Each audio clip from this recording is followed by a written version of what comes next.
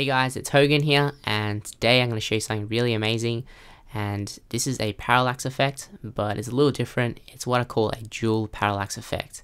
So it's basically like a little hidden feature of the Themify Ultra theme, and it's really simple to do. You don't need Photoshop or anything, and it'll be really quick as well. But the really cool thing is that you can also apply it for different applications, such as adding a video on the back. But even cooler, you can also add in a different image, and you can completely change the feel of that image. For example, this is the original image and it doesn't look as epic, but once you actually apply it, it feels like you're actually there in the apartment overlooking Central Park, and you feel totally immersed in it. So if you show your clients or your friends, I think they'll really love it. It's really simple to do. So without much further ado, I'm going to begin the tutorial. Okay, so for this tutorial, we'll basically need two different images. One image for the front image, which will be our laptop, and the back image. Okay, the back image can be a landscape image or a picture of you or anything that you want. I'm going to be showing you how to do it step by step, from choosing the image and also cropping it out, because that's the most important part. Okay, so what we need to do is let's search for laptop, and you can use like a phone or any screen or basically anything you want, but a laptop is just a really good example to show you. And I've chosen an image already, so this is that one that we want to choose, and we want to download that to our computer. So click on download and right click save as, and you want to make sure you name that image. You want to keep everything organized. Save that image, and we're going to look for a back image. Okay, so let's go to the home page. I found one before which was nice. Okay, so you can pick any image that you want. Okay, this image here, so click on that, and we're going to download that to our computer as well. So save image as, and this will be a boat. Click on save. Okay, so we've got two images. Now we need to edit the image. Okay, so to edit our image, we need to go to pixlr.com. So this will basically be our Photoshop substitute. You can edit images for free, but if you have Photoshop, then you can use that as well.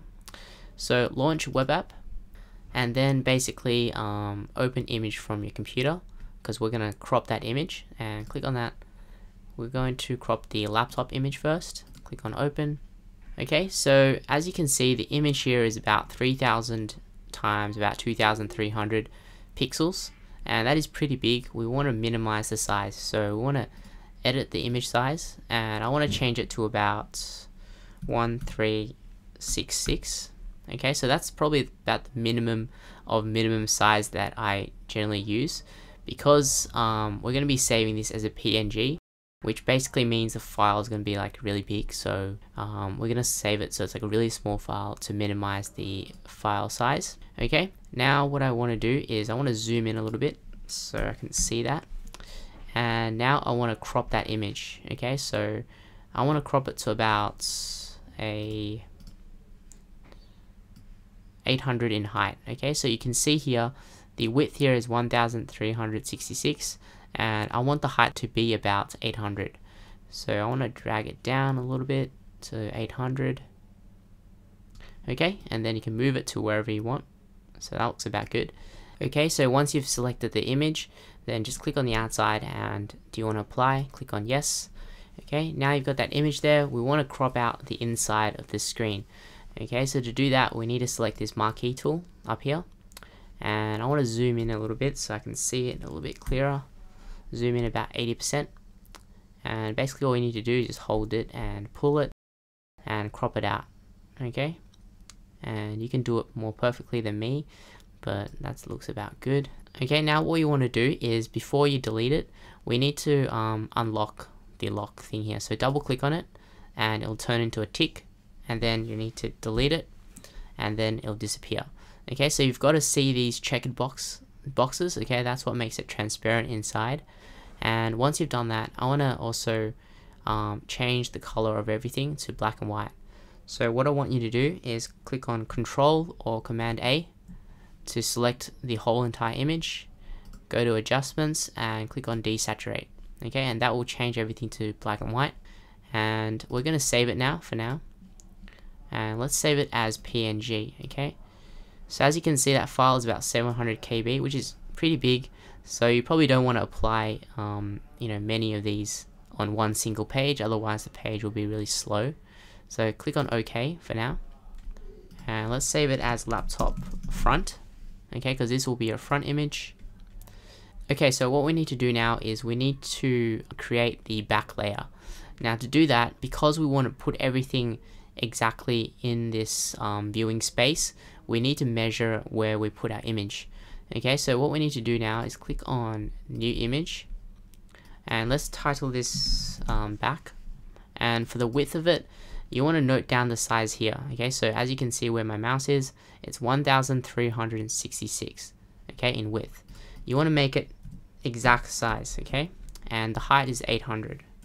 And the reason for that is because when the screen resizes, then the back image will resize the same. Okay, so everything will be in proportion, and that way you can actually see the back image properly all the time.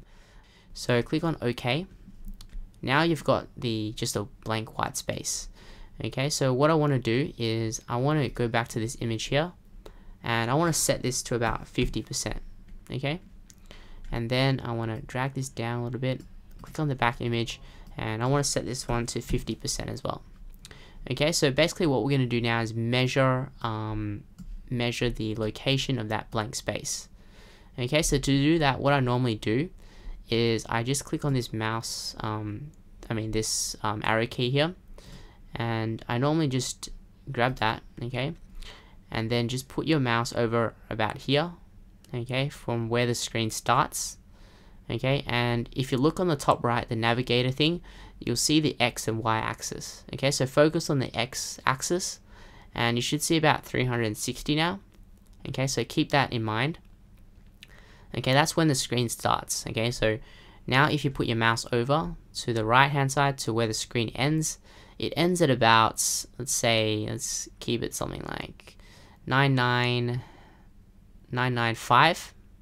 Okay, so keep those two figures in mind, and we need to measure it out and draw the lines for this blank white space. So if we get this tool here, click on this shapes thing and select a line. I might change the opacity to about 25%, and basically all you need to do is you need to draw the line. So put your mouse over here to about 360, and all you need to do is click on it and drag it down, and make sure it's 360 as well right now. That will ensure a straight line.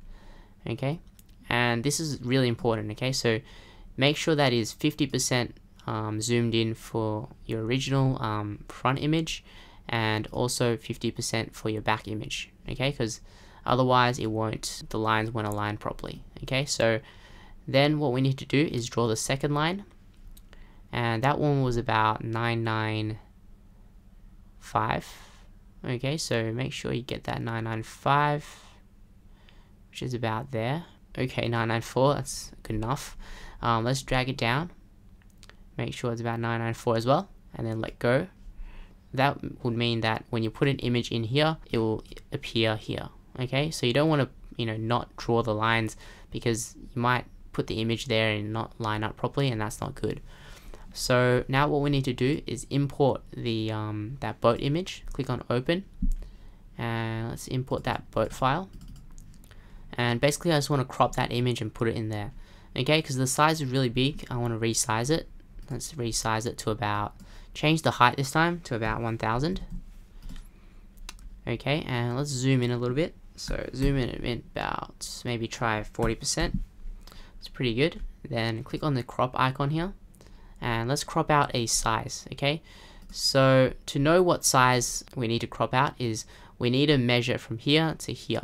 So it's about 995 minus about 360. That would be about 635 in width. Okay, so we've got to do some maths there. I'll put it up on the screen, but don't worry about that. And then all you need to do is crop it out.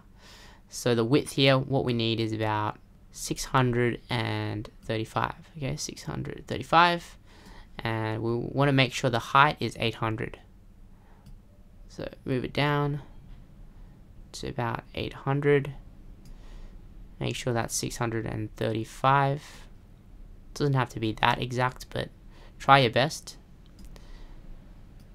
800, pull it down a little bit.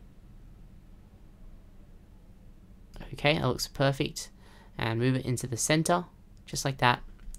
And then what you need to do is click on the outside here and apply changes. Now Control A or Command A to select all, and Control C, which will basically copy that. Click on this back image here, and Command V or Control V to paste that in. Now all you need to do is to basically just move that image in between those two lines.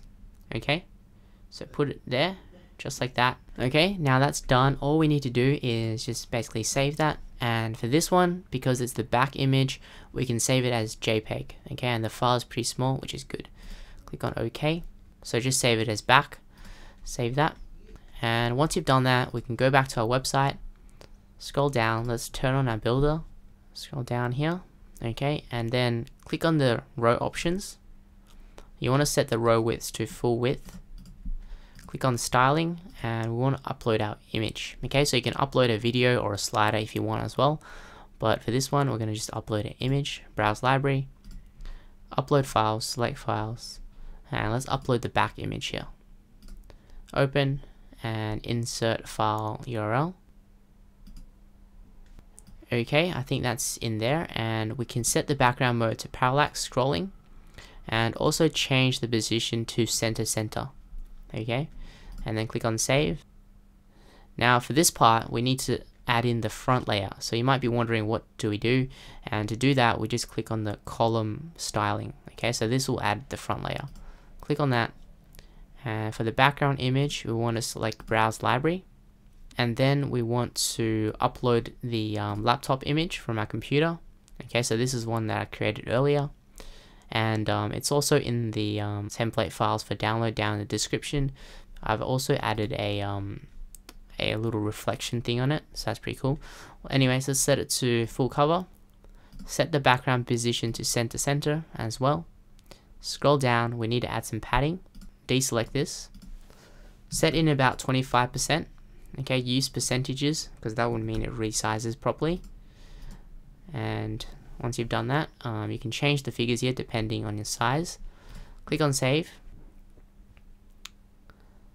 And then all you need to do is click on save as well. Close that. And then when you're scrolling down, okay, you see a beautiful image and it's totally awesome. Okay, so basically you can add in any image that you want. You can add in a video, you can change the image, change the background. You can add in a landscape image. If you add in a landscape image, you probably don't need to crop it to the same size for the back image. It really depends, but if you're cropping out something very specific like this image here, then you're going to make sure you measure it properly. Okay, and that's about it. So I've also created some templates for you for download, so check that out and download that in the description. I've got some phones and some computers and the window thing as well, so you can try that out. Yeah, so thank you for watching, and if you like this video, give it a thumbs up. I'll see you guys in the next tutorial.